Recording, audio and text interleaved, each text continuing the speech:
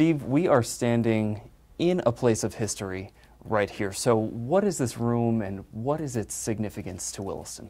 So we're in what they call the Vermont room of the Dorothy Alling Memorial Library. And it was this one room until 1987 when they finally added an addition on. Of course, it's a beautiful, big, modern library now. You've seen the documentary, you want to learn more, this is where you come. It's open all of the hours the library are, and there's maps, there's photographs, there's documents, and really cool objects all throughout this space. Speaking of maps, we are standing in front of a beautiful one right here. So this was 1857. A lot of changes since then, but explain some of these pictures that we see here on the map. This is the H.F. Walling survey of Chittenden County. It was part of an atlas, and you can go see these in many different libraries. This is an original piece. But what's really cool about maps like this is that we were sparsely enough populated that the people who live here are on the map.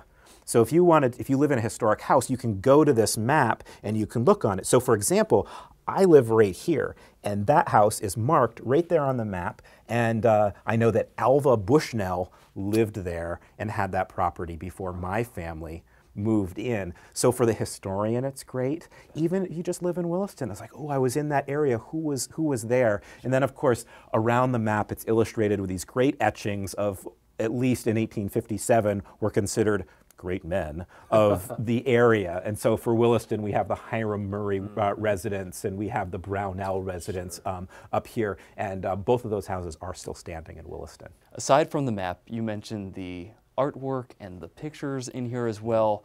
We spotted the one of French Hill Road. Take us back there and tell us what was going on in that area. I mean, I think that'll really speak to kind of a modern viewer because it's a more recent image, and it just speaks to the photographic collection of the Historical Society here in Williston.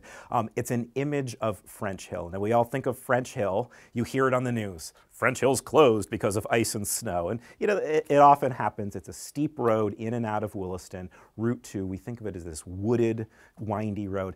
There were no trees on it. We'd cut them all down. And here's a picture from, I think it's probably the 1950s, of a car going down French Hill towards the Winooski River, and it's just wide open. It's a beautiful shot. The shot was taken from the Twista Hill Lodge, which was a resort in Williston. It then became the Pine Ridge School, and now I think the whole property is up for sale. But just a little piece of recent history, and you could pick that up here as well.